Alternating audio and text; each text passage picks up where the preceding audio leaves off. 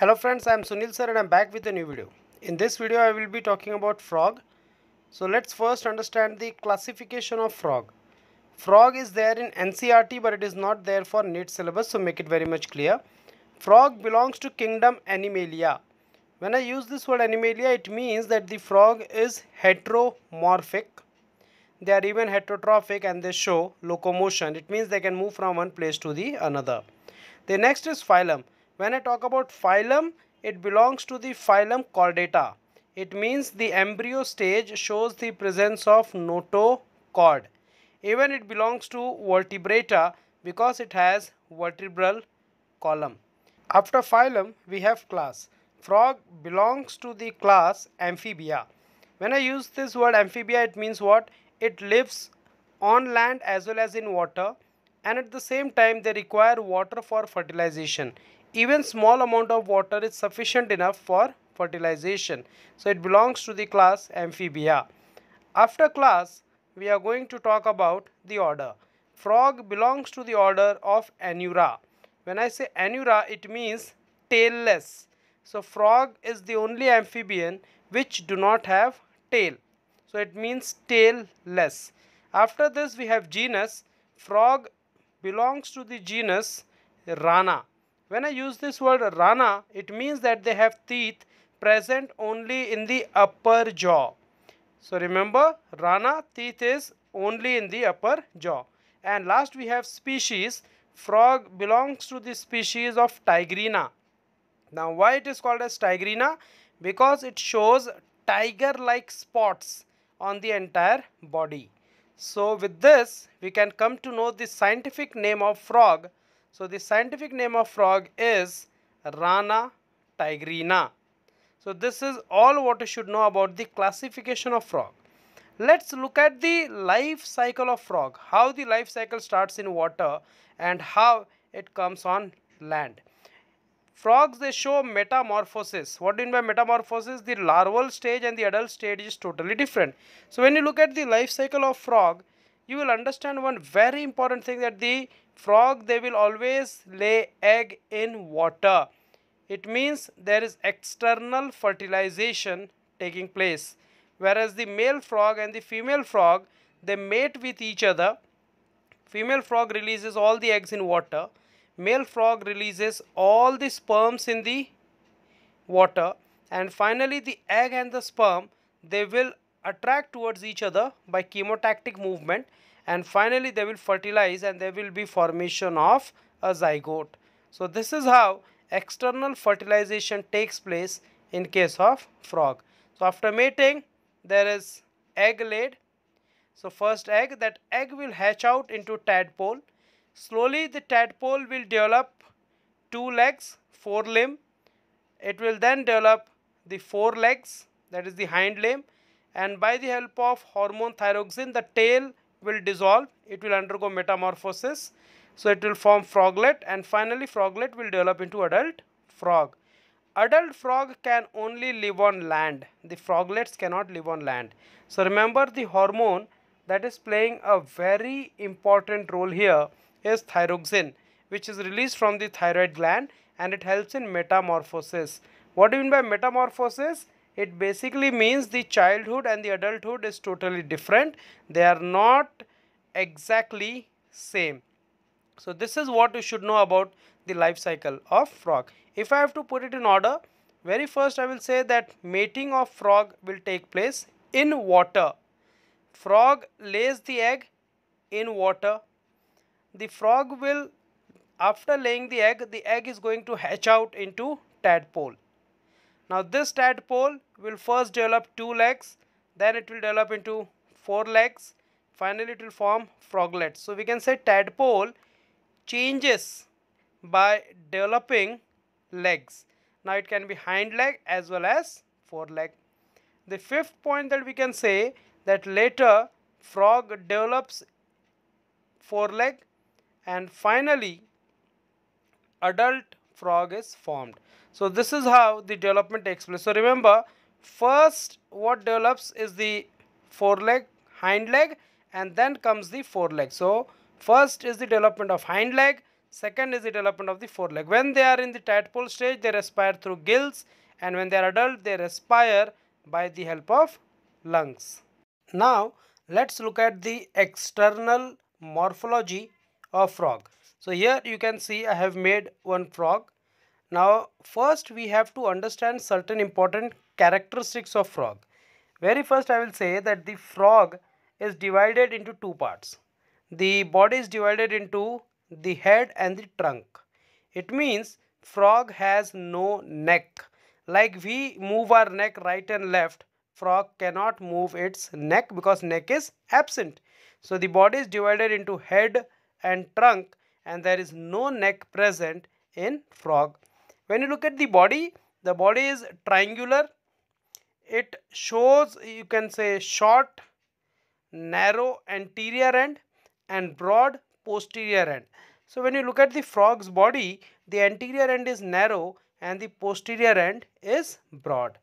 Frog, the dorsal side, it has patches which is green with black spots. That's why the name has been given as tigrina. But when you look at the ventral side of the frog, it appears to be totally whitish, or I can say it is pale yellow in color. When we look at the symmetry, the frog shows bilateral symmetry. It means it can be divided into two equal halves from one axis. It is triploblastic in nature, having three germ layers. It is coelomate, it means it has well developed true body cavity. The triploblastic means it has all the three germ layers, ectoderm, endoderm and the mesoderm. Body of the frog is slimy. Slimy means that their body is slippery. It is highly vascular. Frog is the most poisonous animal available on this earth. Most poisonous, not venomous. Venomous is snake. Frog has no exoskeleton, no hair, no nail present. Frogs, they have endoskeleton, which is made up of bones and cartilage. When you look at the male and the female frog, you will understand that the male frog is quite smaller in size and it has a vocal sac. When I say vocal sac, it means it has the ability to produce sound. In animal world, it is only in frog where the female has no vocal sac and female cannot speak. The male frog has well developed vocal sac to produce sound. The croaking sound that is produced by the male frog is to attract the female at the time of mating. So it is one of the very interesting fun fact that in frog world the females are on mute mode and the males, they keep on croaking. They keep on producing the croaking sound to attract the female. Let's look at the diagram of the frog. With the help of the diagram, we are going to study the entire external morphology of frog. So very first part that we are going to study is the head of the frog.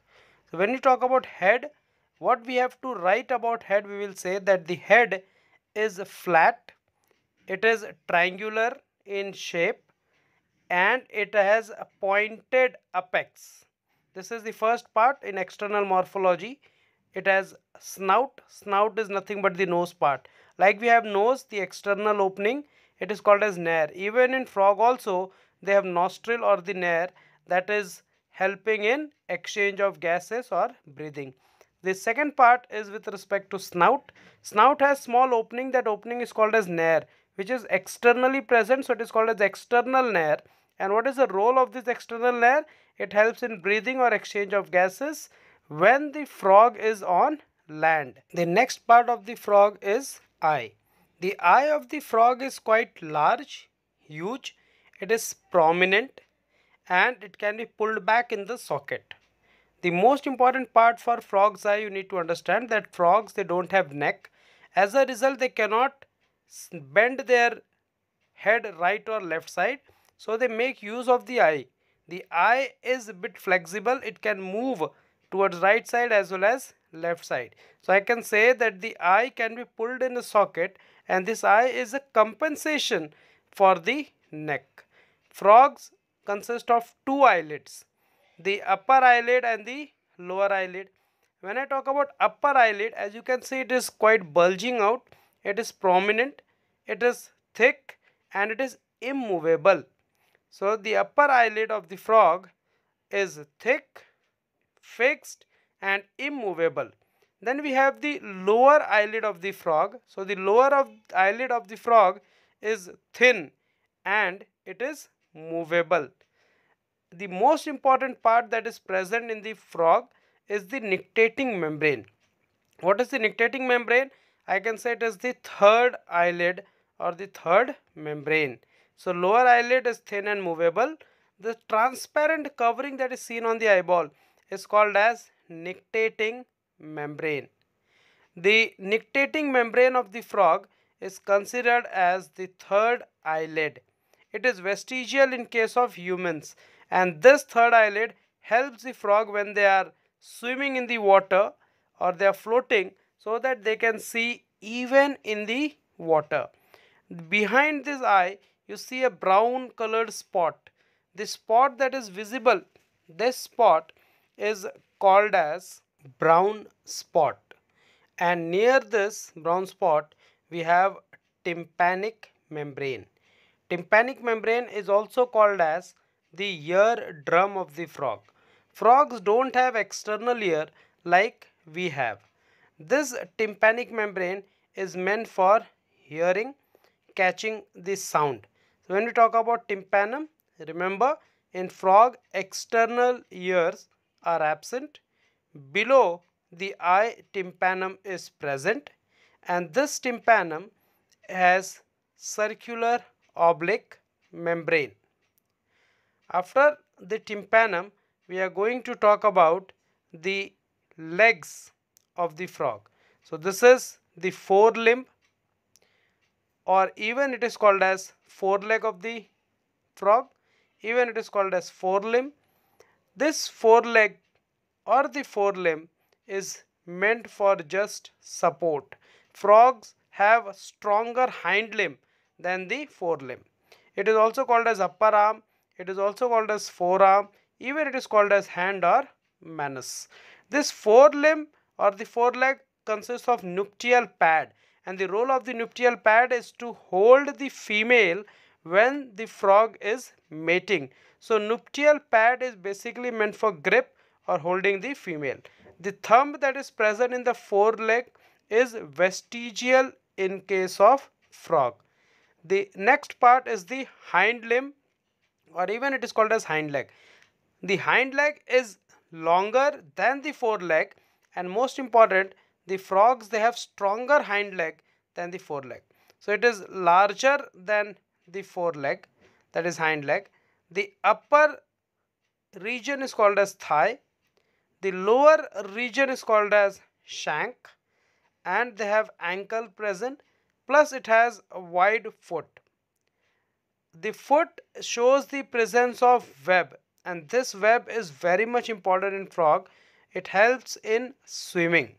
So remember, for hind leg it is larger than foreleg, upper thigh region, lower leg is called as shank, they have ankle on the long foot. So if I draw the hind leg of the frog, so it appears somewhat like this.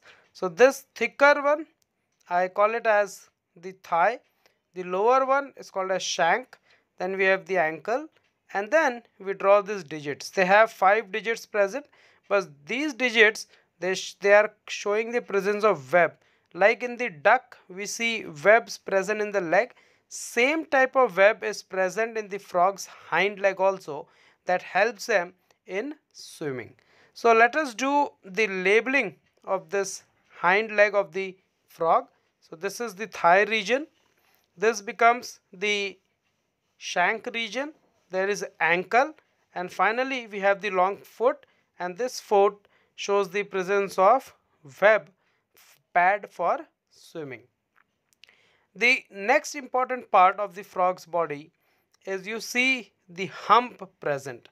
On the dorsal side of the frog's body you are going to see the hump. This small projection which is protruding out, it is called as the hump, and this hump is present in frog. The ventral side of the frog shows a belly, or even it is called as abdomen. Between the hind leg there is a small opening. That opening is called as cloacal aperture. So when we talk about cloacal aperture, we can say the cloacal aperture is a narrow slit like opening, and this narrow slit like opening, it is between the two hind legs. So this is all about frog that you need to understand in external morphology. Hope friends you have understood the structure of frog. If you are new to the channel, don't forget to subscribe and don't forget to give a like to the video. This is Sunil sir saying goodbye to you. Thank you very much.